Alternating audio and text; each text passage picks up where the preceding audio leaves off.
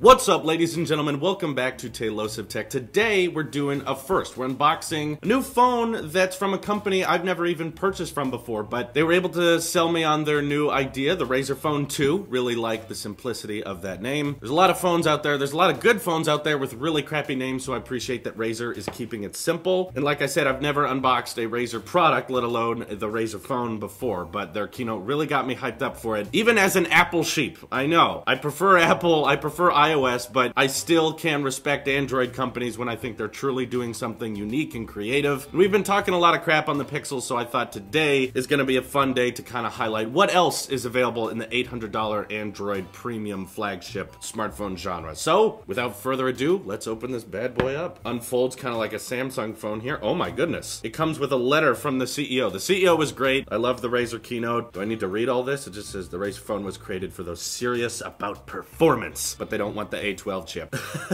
Wow, I'm gonna have to read that later. That's great. Oh my goodness, the phone is right there. Dude, that looks really clean. Oh my goodness, okay. Oh man, that's got some weight to it. Dude, look at that boxy look. Oh dude, I love this. This is already looking really, really cool. Okay, we're gonna get the plastic off here.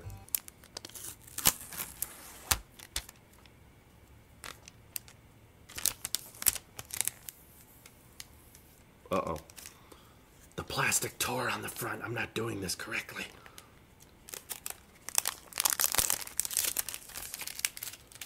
Nailed it. Okay, this phone instantly has a very luxurious premium feel to the hand. I'm loving the glass back so far, even though I can tell this is going to create a lot of fingerprints over time. Excited to see this RGB logo light up, which is actually a bit more functional than just being the brand of the company. But before we get into that, we better make sure we look through everything else that's in this box. It's a pretty large box, to be honest. Oh, look at that, it folds like a book. It just rolls right over like that. Now, the Razer phone does not have a notch, but their box does. Look at that. They got this big cutout for your finger to grab from like that. There we go. Oh my god. This is a very fancy box. You get the Razer official USB-C charge brick. Get that right, Samsung. You put the USB-C port on both sides of the charging cable. It's like we got a cord-style USB-C cable that looks very, very durable. Oh, and that's so Razer. Look at this. They put green on the inside of the USB-C cable. Like, I've never seen a USB-C cable look like that before. The inside of the port is physically green. That's beautiful. Good job, Razer. I wonder if this charge brick lights up when you plug it in. That would be kind of wonderful.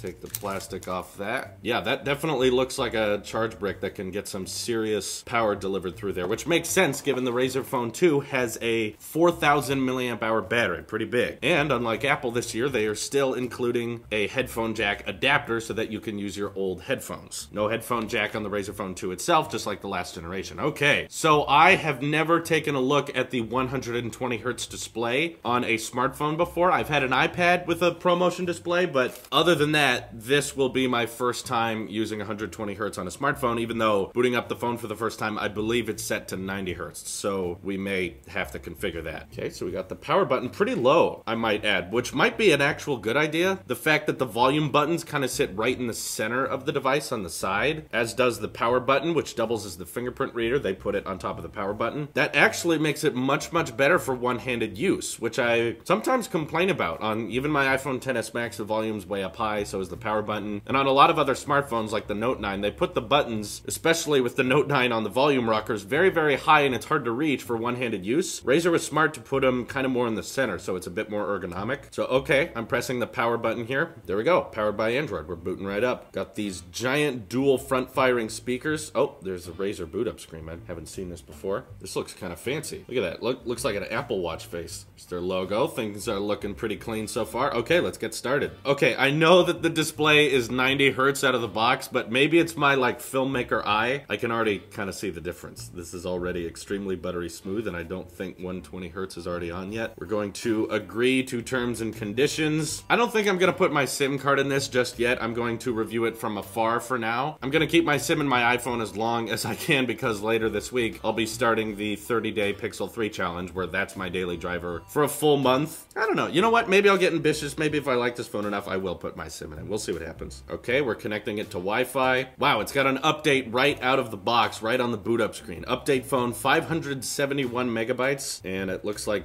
that's our only option. We can't skip that update. Okay, so it's a very clean looking matte aluminum finish around on the bumper that I'm really digging. Feels great to hold in the hand as well, and as I've mentioned in the past, that glass back I just think looks so much better than that giant plastic looking back they had on the Razer Phone 1 that did not look as good to me. This is definitely kind of taking it back in terms of design a little bit, because I've been using a lot of bezel-less phones over the past few years, between the iPhone 10, the XS Max, and the Note 9 and the S9. And now this phone's just coming straight up front and saying, we don't need a notch, we don't need thin bezels, we're going to take full optimum advantage of our front of the device and fill every square inch of that extra space with stereo speakers, which I also have not heard before. I've never like used a Razer phone at a store or something, so I'm also interested in trying that out for the first time. They've also said the cameras have been improved on the Razer Phone 2. I imagine that the phone built primarily for gaming doesn't have the best cameras in the world, but I want to see if they're somewhat decent. And honestly, I want to see if the microphone can be somewhat better than the Pixel 3 mic, which is not hard to do. And sadly, the starting price of the Pixel 3, $800, is the same price as this phone. So wouldn't be hard to beat the Pixel 3 if it came down to a video performance test. Though actually one thing I'm unsure about, even though they've bragged about the heatsink in the Razer Phone 2 and they've bragged about how much faster they're able to get the Snapdragon 845, does this Android support 4K at 60? The Note 9 does, the S9 does, the OnePlus 6 does, and they all have Snapdragon 845s, and this one says that it even has a faster CPU than that, but the tech specs on the website actually don't even say if it can go up to 4K at 60, it just says 4K. Obviously, for the gaming community, shooting video at 4K at 60 is probably not a big priority, but when you're rocking a 1440p display and you're bragging about refresh rate and how buttery smooth the display is, I think it would be kind of nice to include that. And with the release of the Pixel 3, we also don't know for sure if all Android phones with the Snapdragon 845 can support that now, because apparently you can have such a terrible heatsink that having standard features for 2018 smartphones is not there anymore. So when I just typed my Wi-Fi password in, I noticed that the vibration motor is definitely not what we're used to on like iPhones and Pixels with the taptic feedback. It definitely doesn't feel the same. It feels like we're going backwards to the days where smartphone motors were much more vocal, and putting them on the desk made them vibrate quite a lot and make very loud noises. So in that regard, we may be going backwards in time a little bit as well. I actually have the Pixel stand right here, and the Razer Phone 2 does now support wireless charging, so let's just make sure they're compatible here. Maybe the coils don't line up or something. Uh-oh, interesting. Looks like the Pixel stand might be a little bit too small for the Razer Phone 2. It doesn't seem to be wanting to charge it. What if I go landscape mode like this? That's not charging it either. Maybe it's not supposed to charge right out of the box while the system update's installing? I have a Tesla Qi charger here. Maybe we can experiment while the phone's updating. I love the packaging, by the way, for the Razer Phone 2. Just very, very enjoyable unboxing experience.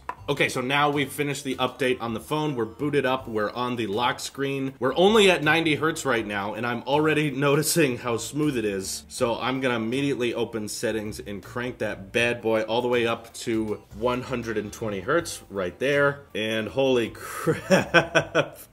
Okay, I see what people are talking about now. That is pretty dang smooth. The fact that that display looks that clean. It probably doesn't show well over camera, but I must just say, I see why people want this on phones. This looks really, really clean. Just swiping between apps looks really, really neat now. And I hope there's a few games that can actually support this, because I really like the look of this ProMotion display. Okay, so I'm gonna drop it on the Pixel stand here. Uh-oh, this is not charging, actually. Maybe it doesn't line up correctly. It's not charging at all with any part of the Pixel stand. I drop my iPhone on this all the time. It charges it perfectly. Okay, I have a Tesla Qi charger here. Let's boot this boy up. Drop the Razer phone on it. Ugh, look at that. It's not charging. It's not supporting Qi charging, where it probably should. Usually right out of the box, right? Now we do have the Chroma app that I should showcase pretty quick. I've set it to blue, so you can change this to whatever color you want. Using this app on the back, you can make it as bright or as dense as you need to, but the logo still stays relatively minimal. It doesn't look incredibly bright or incredibly flashing. It's not like a flashlight's always on. I can tell it's low powered, and it probably doesn't hurt the battery that much, so that's neat. But yeah, Qi charging doesn't seem to be working. I'll keep you guys posted on that. We check under battery settings here. There's nothing that says you have to like turn on Qi charging. There's no toggle for it anywhere.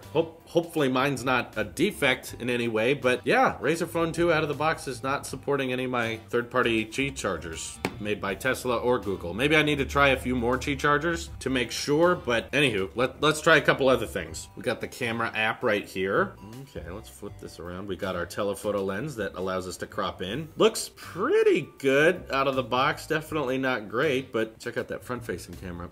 Colors seem pretty desaturated, to be honest. Oh, video, back camera video resolution. Here we go. We can shoot up to 4K, and that's it. It doesn't tell us if it's 60 FPS or anything. Okay, we're shooting at 4K, and I can't tell if it's 60 or not. It just doesn't say. Interesting. I wish the settings would kind of just bring that up and say 4K at 30 or 4K at 60. Because back camera video resolution simply just says 4K, and when you're in the camera app itself, it still says 4K. It doesn't really look 60 FPS by the viewfinder, but maybe they just aren't displaying it. Oh, that's our start recording sound. Okay, getting some basic video recorded on it. It's kind of wobbly, but it's a loud sound. Let me hit play on this. Oh, it needs my speaker impressions. Basic video recorded on it. Goodness, I'm at half volume and this thing already sounds crazy loud. Jeez. Let me load up a YouTube video here. Let's see how loud we can actually get these things. Okay, get ready for loud Drew.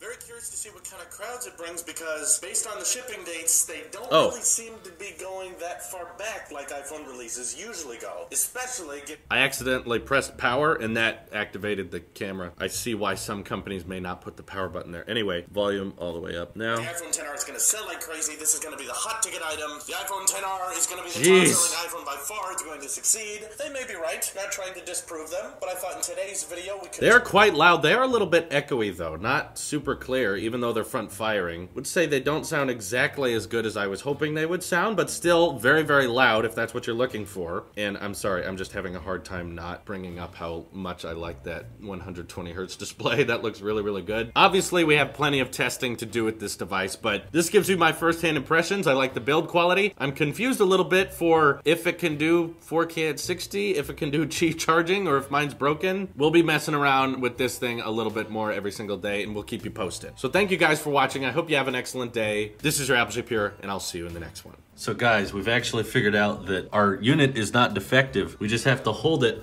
above, awkwardly above what normally Qi chargers support, and then it'll start charging. That's the only way to get it to charge. You come down here, starts blinking, and it'll charge for a second, but there you go, turned right off. They just put the coils in such a bad spot that it probably only charges well with the Razer charger, which is $100. Worth it?